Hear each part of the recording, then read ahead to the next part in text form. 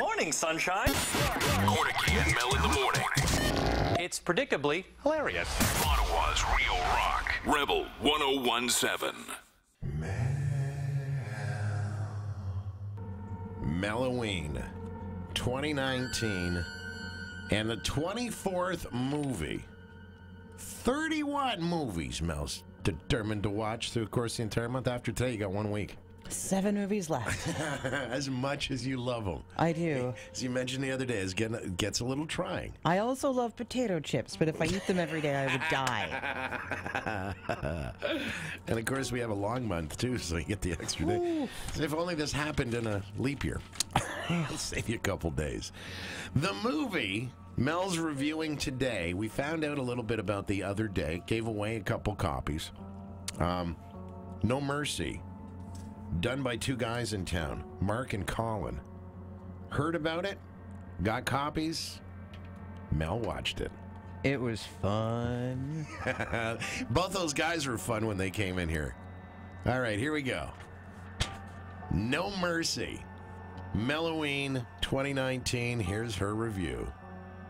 Don't give gnomes pee and cocaine. When that's how the movie starts, you know. I'm in. You know it's going to be fun. I know people just like these people, and I would not be shocked if they died by gnome.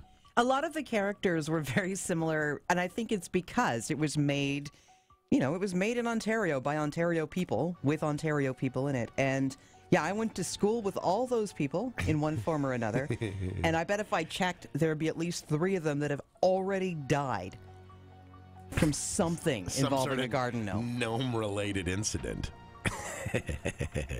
Here we go in big letters. Spider! Yep, and there's nothing scarier than just like a real spider. Doing real spider stuff. Like, you'll see movies where there's a spider and it's very conveniently in the scariest place. This was just, there's a spider in a place where I would see a spider. It was like I was in the movie. Did they pre-warn you about the spiders? No. No, they didn't tell you anything about it. Here we go, in quotes. Transatlantic pecker.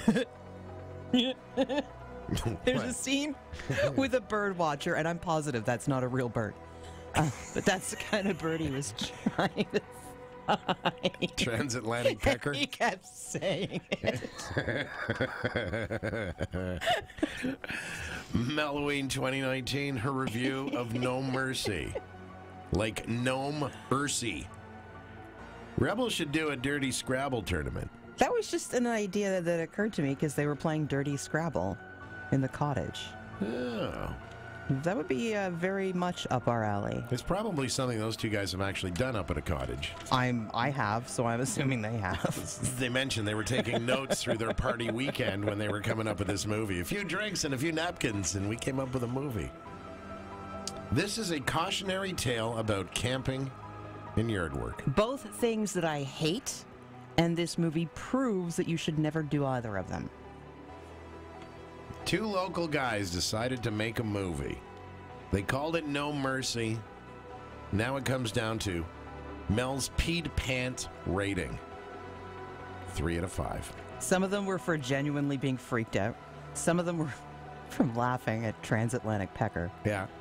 It was a fun movie, and I don't want people to watch it and then, send me angry emails. It didn't look like the horror movies I've seen in the theater. Well, they didn't have $10 million to make a movie.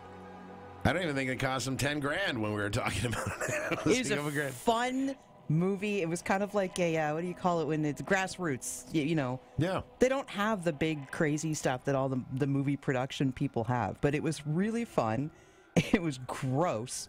There were some very, very realistic effects, which I think were made by, I don't know if they raided a slaughterhouse. A lot of blood flying through the air.